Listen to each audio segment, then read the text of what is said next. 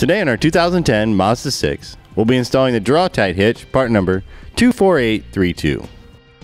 This is what our hitch will look like once it's installed. Next, we'll go ahead and give you a couple measurements to assist you with selecting accessories for your new hitch, such as a ball mount, bike rack, or cargo carrier. From the center of the hitch pin hole to the outermost edge of the bumper is 6.5 inches. From the top of the receiver tube to the ground is 12.5 inches. Now I'll go ahead with installation.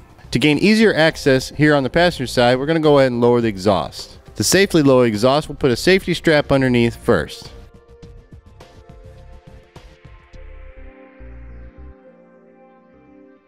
Then we'll remove the two rubber isolators that hold the rear portion of the exhaust. One just behind the muffler and one just forward of the rear axle. To remove the rubber isolators, we'll spray each one with some spray lubricant and then use a pry bar or pliers to remove the rubber isolator from the metal hanger.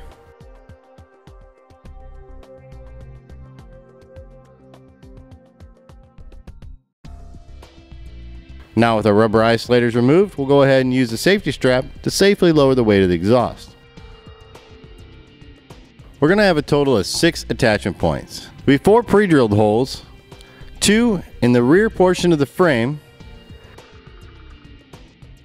and forward of the frame we'll be drilling out an access hole which will also serve as an attachment point.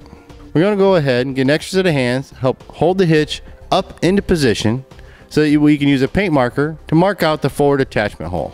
Now with the forward attachment holes marked out, we'll go ahead and bring the hitch back down and set it aside, and using a hole saw bit cut out our large access hole and forward attachment point. Be careful to stay away from the edge of the frame, as you do not want to drill into the edge. You want to stay into the flat bottom portion of the frame. Also keep in mind, each process we do here on the driver's side will get repeated identically on the passenger side. With our access holes drilled out, we're ready to go ahead and start installing the hardware. For our frame attachment points, we'll be using the 7/16 carriage bolt and block in the frame, and a 7/16 conical tooth washer, teeth of the washer facing the hitch, and a 7/16 nut to secure it. Starting with the rear attachment point, we'll take our pull wire, go through the attachment point and out the access hole. We'll slide on the block and thread on the carriage bolt.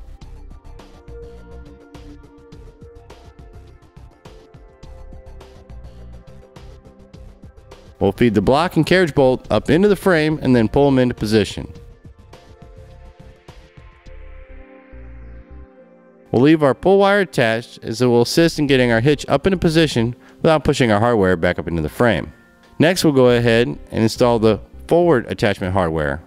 We'll be using the reverse pull method, where we'll slide the block onto the pull wire, followed by threading on the carriage bolt.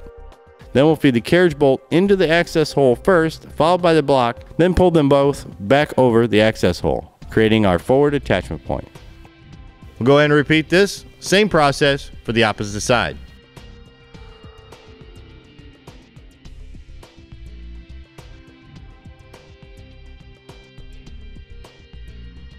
Now with our frame hardware in place, we're ready to go ahead and install the hitch. It's a good idea to get an extra set of hands to help you hold the hitch while you install the fasteners. As we put the hitch in position, we'll take the pull wire and feed it through the attachment points of the hitch, and then bring it tight to the frame. Once we have it tight to the frame, we can go ahead and install our fasteners.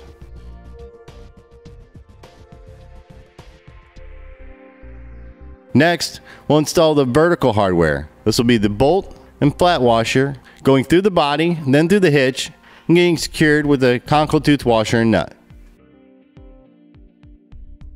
We'll go ahead and repeat this same process for the opposite side. We'll go ahead and remove the pull wire from the rear frame fasteners and install the conical tooth washer and nut.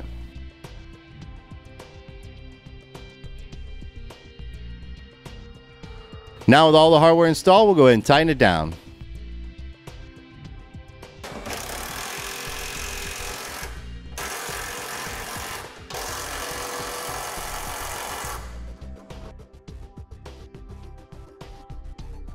Next, we'll torque the specifications as indicated in instructions.